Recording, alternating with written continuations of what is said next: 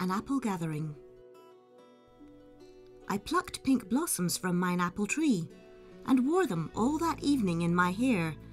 Then in due season, when I went to see, I found no apples there.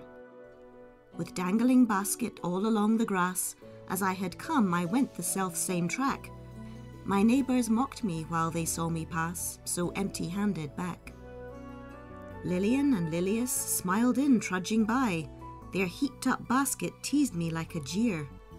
Sweet voice they sang beneath the sunset sky, their mother's home was near.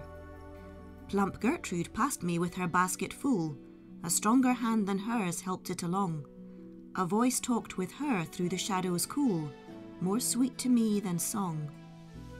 Ah, Willie, Willie, was my love less worth than apples with their green leaves piled above?